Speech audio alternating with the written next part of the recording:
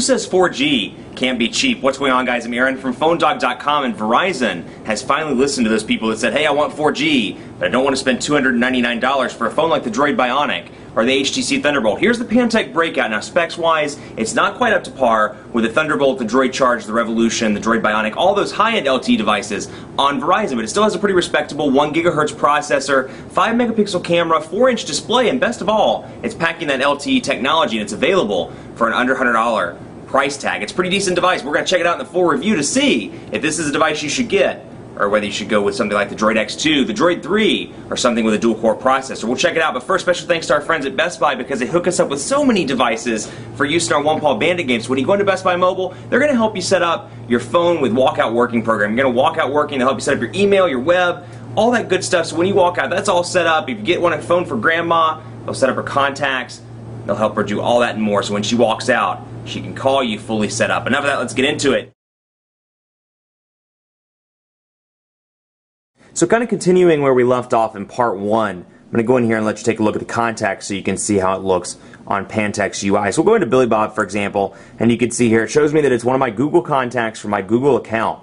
And then it shows home, group, and then notes. Apparently at some point in one of the device testing videos I've done Hey BB. So you can see the notes are there, and then I can edit here, and you can see the menus are slightly different as well. So you have edit contact, send contact options, and delete. So we'll go into edit and take a look at that. And you can add an image, and very typical Google setup here, but you can just tell some of the plus signs and minus signs, and kind of the header bar up here look a little bit different from stock Google, or stock Android, if you will. So you can see transitions are pretty quick and easy. So we'll go down here and take a look. Organization, postal address, group, IM, notes, nickname, website, event, ringtone, and more.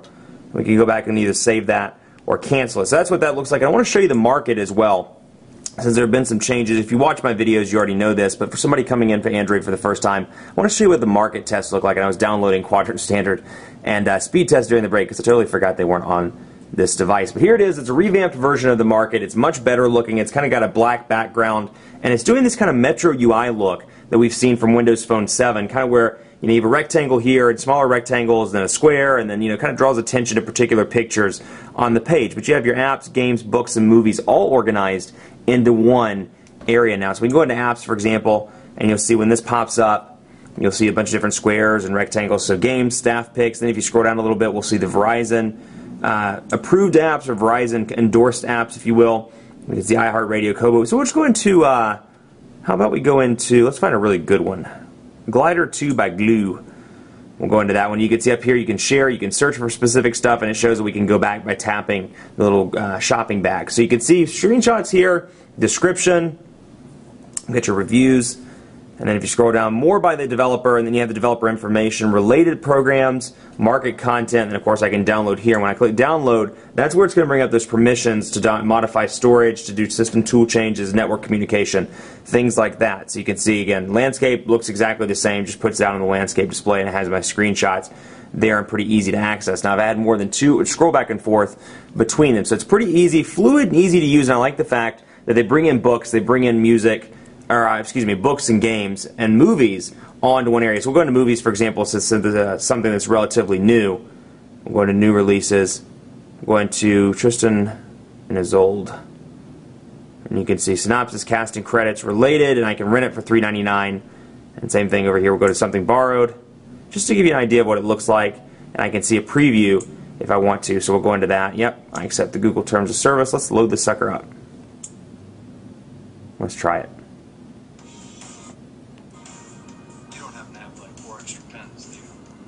Rachel. This is my best friend Darcy. Darcy, this is Steph. So you can see again, it's a little bit dark because there are lights shining on the display right now, but you can kind of see it there.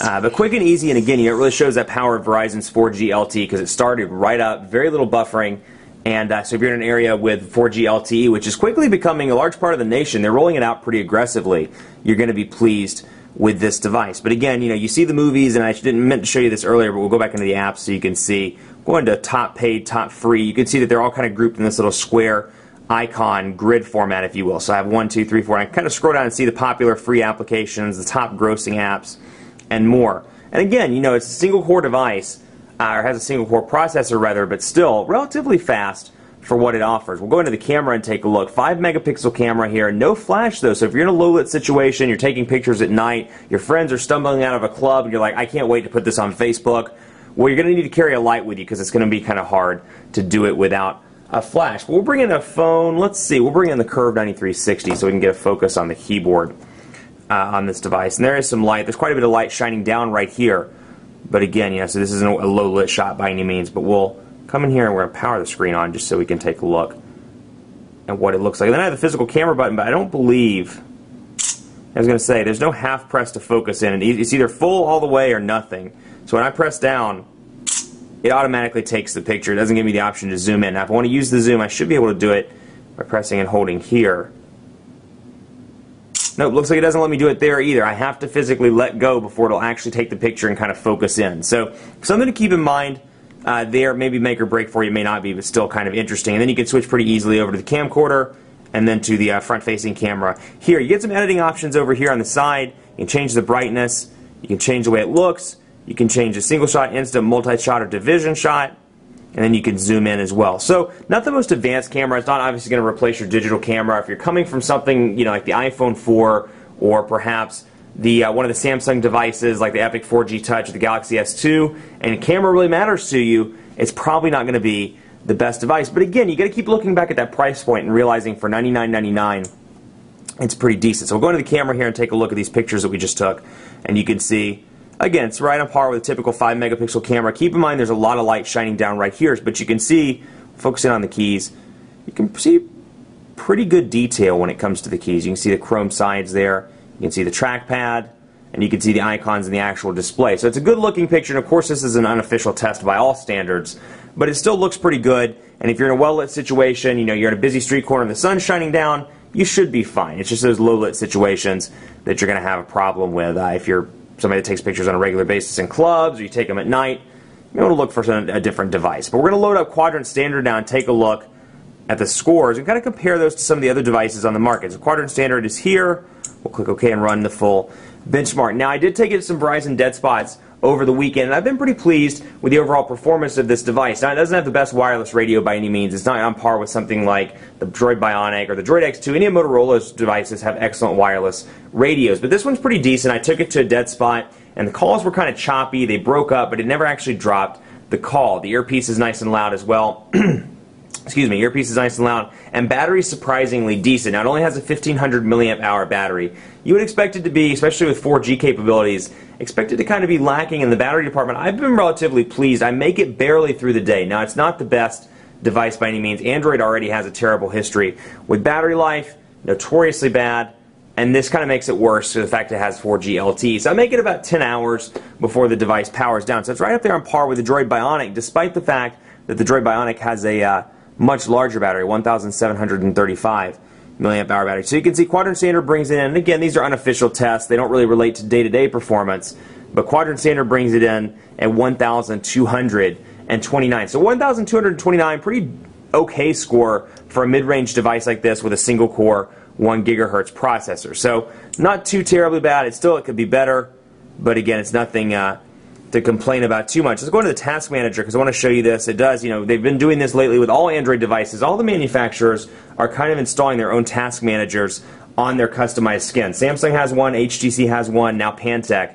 has one as well. So you don't have to download those applications like Advanced Task Killer, and there's a hubbub going on about those anyway. Now you can use a safe Task Manager. It's something that's pre-installed with the actual device. So you can see Quadrant Standard, a bunch of different stuff loaded up and running right now, Camera, Market, Gallery. I'm going to end all those, and there's no program running right now. So do that regularly, and of course, it's always nice to have the application pre-installed on the device. So all in all, pretty decent device, and it comes with some cool features like visual voicemail, which is $299 extra from Verizon, but still, hey, visual voicemail, pretty neat there. And for those people, that are jealous of their friends with iPhones, yeah, they get it for free, but still, you have the ability to do it on your Android device as well. Mobile hotspot, a nice touch as well. It's an additional fee from Verizon, but you can utilize that 4G LTE capabilities off of your device. So again, for $100, it's really a steal, and it's a surprisingly well-performing device for $100. I really expected a lot less from this device, to be quite frank with you, because right around that $79 to $109 price range, you're getting mid-range devices that really aren't anything to write home about, nothing that's too exciting. And you can see, like when I zoom in and out of the menu here, when I click the App Store button, you can see a little bit of lag, and you can see that it takes a little bit of time for the apps to go away. But still, for a mid-range device, it's $100. I've been pretty pleased with the performance. I think this thing's going to be great for people that are just going off to college for the first time, or first-time smartphone buyer, somebody that doesn't want to plunk down $299 for an Android handset, especially when they don't need dual-core processors.